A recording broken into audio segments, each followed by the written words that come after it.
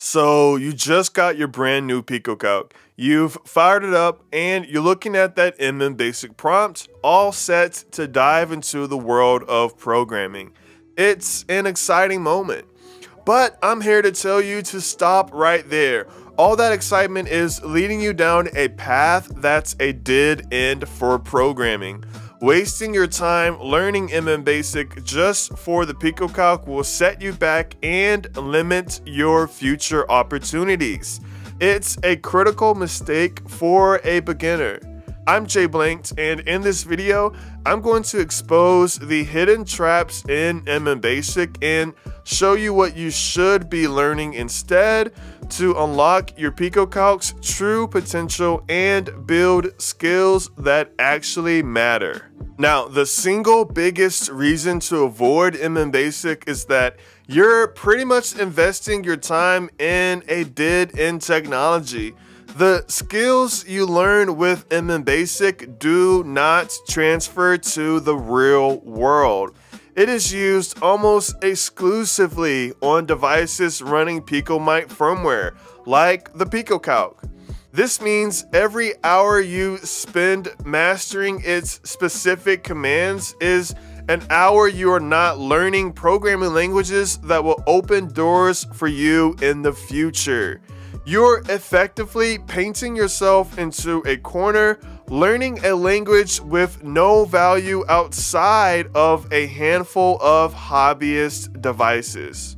When you choose a programming language, you're also choosing its community and ecosystem. With MMBasic, you're pretty much entering a tiny, isolated world.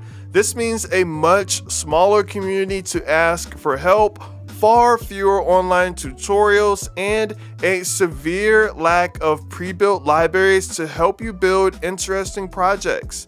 Instead of standing on the shoulders of giants, you'll be struggling to reinvent the wheel for even basic tasks. This isn't a minor inconvenience, it's a constant friction that slows down your learning and limits what you can create. Let's be real, a huge part of coding is just figuring out what you did wrong. With modern languages, you get awesome tools like debuggers that let you pause your code and see what's happening, plus smart editors that tell you about a typo the second you make it. With MMBasic, you're kind of stuck in the past. The tools are pretty basic, and you'll end up wasting hours hunting for a simple bug that a modern setup would have caught for you instantly.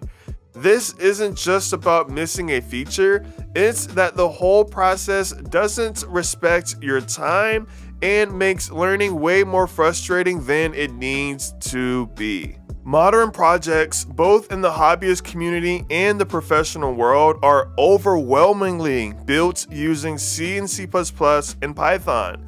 These are the languages that power everything from robotics and IoT devices to web servers and data science. By choosing to learn MMBasic, you are pretty much ignoring the standards of the entire tech industry.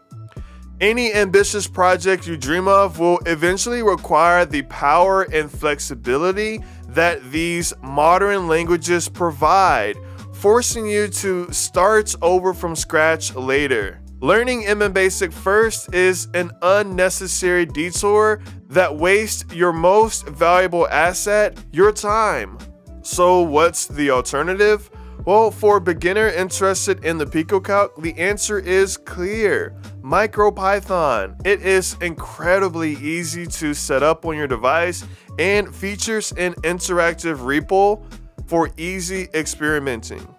The crucial difference is that you gain access to a massive ecosystem with thousands of tutorials and open source projects.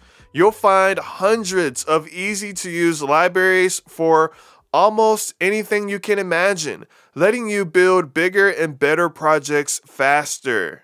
Most importantly, you'll be learning Python, a skill that is in huge demand across the globe. So if you want to avoid these frustrations and build a real foundation, you must learn MicroPython. Modern projects are using Python and C or C++, and MicroPython is your gateway as a beginner.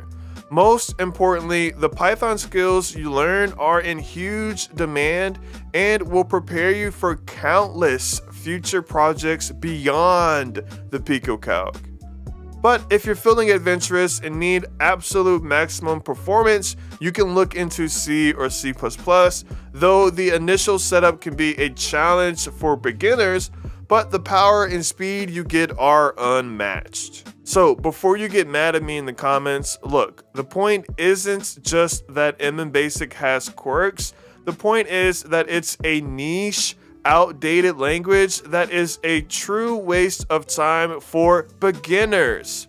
For someone starting today, MicroPython offers a modern, powerful, and a far more rewarding environment on the PicoCalc.